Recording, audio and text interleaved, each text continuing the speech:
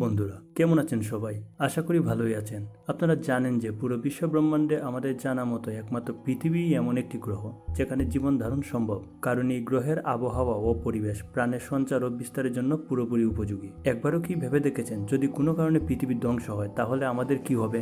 অনন্ত বিশ্ব ব্রহ্মাণ্ডে হয়তো প্রাণের অস্তিত্ব চিরকালের জন্যই হারিয়ে যাবে। যদিও পৃথিবী ধ্বংসে অনেক দেরি আছে, তবুও আমাদের মনে প্রায়ই এই ভাবনা আসে যদি কোনোদিন ধ্বংস হই তাহলে কোন কোন ভাবে হতে পারে। আজব দুনিয়ার আজকের ভিডিওতে আমরা এ বিষয়েই আলোচনা করব।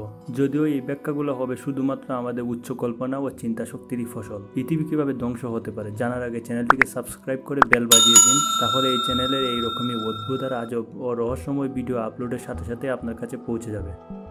এক নম্বরে আছে সূর্যরশ্মির ঝড়। সূর্যের উপস্থিতি পৃথিবীকে টিকিয়ে রাখার জন্য খুবই দরকার।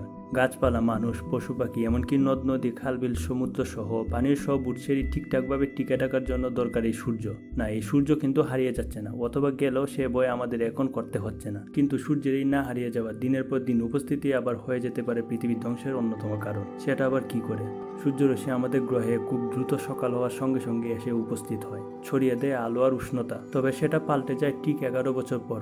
11 বছর পর সূর্যের জীবনে আসে সোলার ম্যাক্স, যখন এটি তার সবচাইতে শক্তিশালী সূর্যকিরণটি পৃথিবীতে সেকেন্ডের ভেতরে পাঠিয়ে দেয়, আর খুব দ্রুত সেটা এসে আঘাত হানে পৃথিবীতে। হয়তো ভাবছেন এইটুকু সূর্যরশ্মি আবার কি করে আঘাত হানতে পারে? খুব পারে, আর পারে যে সেটার জলযন্ত্র উদাহরণ 1989 সালে কানাডার কিউবেক শহরে সেইবার আঘাত এনেছিল এমনই এক রশ্মি। এই রশ্মির আঘাত ঠিকঠাক করতে লেগে যেতে পারে কোটি কোটি ডলার, আর তার আগেই যেটা কেড়ে নিতে পারে অনেক প্রাণ আর সম্পদ। বিজ্ঞানীদের মতে যদি এমনটাই ঠিকঠাকভাবে চলতে থাকে তাহলে পৃথিবীতে প্রাণকে টিকিয়ে রাখার অন্যতম মাধ্যমে সূর্যই হয়ে উঠতে পারে পৃথিবীর ধ্বংসের অন্যতম কারণ।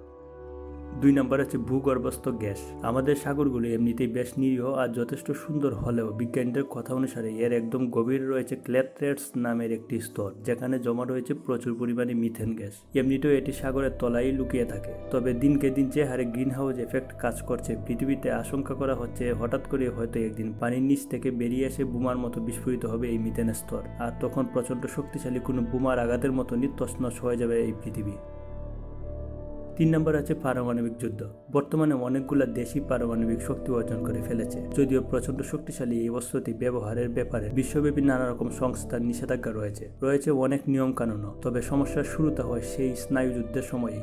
সে সময় আমেরিকা, সোভিয়েত ইউনিয়ন মুখোমুখি দাঁড়িয়েছিল একে অন্যের। দুজনের হাতেই ছিল পারমাণবিক অস্ত্র। দিনকে দিন সেটাকে উন্নত করেও যাচ্ছিল তারা, আর একে অন্যকে ভয় দেখাচ্ছিল। যদিও এই ব্যাপারটা কেবল ভয় দেখানো আর হুমকির ভেতরেই সীমাবদ্ধ ছিল। অনেকেই ভেবেছিলেন এবার বুঝি পৃথিবীটা শেষ হয়ে গেল। সত্যি বলতে কি, তখন যদি যুদ্ধটা লেগে যেত সেটা হতে বেশি সময় লাগতো না, কিন্তু না, শেষ অব্দি হার মেনে ভেঙে গেল সোভিয়েত ইউনিয়ন। এবার ভাবুন তো, তখন দুটি দেশের কাছে অস্ত্র ছিল, তাতে পৃথিবী ধ্বংস হয়ে যাওয়ার কথা ভাবছিল সবাই। আর বর্তমানে পৃথিবীর অনেক দেশের কাছেই আছে পারমাণবিক অস্ত্র, আর যাদের হাতে নেই তারাও সাহায্য নিচ্ছে পারমাণবিক অস্ত্রধারী দেশগুলোর। তাই মনে করা হয় কখনো যদি পৃথিবী ধ্বংস হয়ে যায় সেটার পিছনে পারমাণবিক যুদ্ধের বেশ বড় একটা হাত থাকার সম্ভাবনা রয়েছে।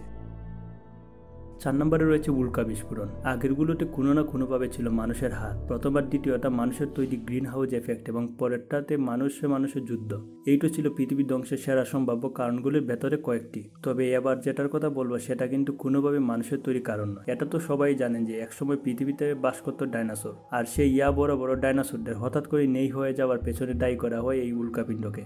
ধারণা করে ওই সময় উল্কাপিণ্ডের আঘাতে সব প্রজাতির ডাইনোসর সহ আরও অনেক প্রজাতির প্রাণীও বিলুপ্ত হয়ে গিয়েছিল। পৃথিবী ধ্বংস হওয়ার বাকি সব কারণগুলোর মধ্যে এটাকে সবচেয়ে বাস্তবসম্মত ও কার্যকর হিসেবে ধরা যায়।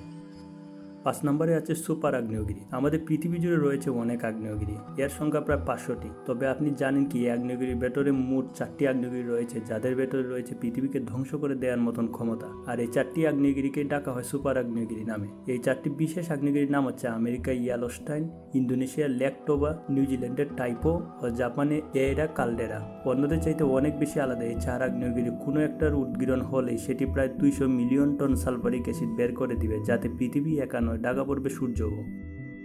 6 নম্বরে এবং শেষে আছে ভিনগ্রহীবাসী। এটা শুনে নিশ্চয়ই হাসছেন, যেটা এখনো আছে কিনা বা থাকলেও দেখতে কেমন সেটার কিছুই জানা যায়নি, আবার তার জন্য আবার কিসের ভয়? ভয়টা কিন্তু সবার এই জায়গাতেই। আমরা সত্যিই কেউ জানি না ভিনগ্রহীবাসীরা আদৌ আছে কিনা। যদি থেকে থাকে তাহলে হঠাৎ করে যদি আক্রমণ করে বসে, আমরা জানিও না তারা কেমন বা কতটুকু হিংস্র ও পারদর্শী এবং উন্নত। ফলে তাদের সঙ্গে ঠিক কী করে জিতা যাবে আর মুক্ত করা যাবে পৃথিবীকে সেটাও আমরা জানি না। আমাদের তো অস্ত্র সেগুলোও সে সময় কোনো কাজে আসবে কিনা তাও আমরা জানি না। বিজ্ঞানীরা অনেক চেষ্টা করেছেন ভিনগ্রহীবাসীদের সত্যতা জানতে। অনেকে কখনো কখনো পেয়েছেন অদ্ভুত সব আলো, উত্তর, শব্দ এবং ইউএফওর খোঁজ। বেশ কিছু স্থানে ভিনগ্রহীবাসীদের যান দেখা গিয়েছে বলে অনেকে দাবিও করেছেন। অনেকে আবার আমাদেরকে ভিনগ্রহীবাসীদের বংশধর বলেও মনে করেন। এত ধারণা, তত্ত্বের ভেতর থেকে সত্যিকারভাবে কিছু না বোঝা গেল ভিনগ্রহীবাসীদের দ্বারা পৃথিবীর ধ্বংস হওয়ার সম্ভাবনাকে কিন্তু একেবারে উড়িয়ে দেওয়া যায় না। তবে সে যাই হোক, আপাতত সমস্ত দুশ্চিন্তা ত্যাগ করে এই সুন্দর পৃথিবীতে বেঁচে থাকার মজা উপভোগ করেন। আর ভিডিওটা ভালো লাগলে লাইক দিয়ে চ্যানেলকে সাবস্ক্রাইব করতে ভুলবেন না। ভালো থাকবেন, দেখা হবে অন্য একটি ভিডিওতে।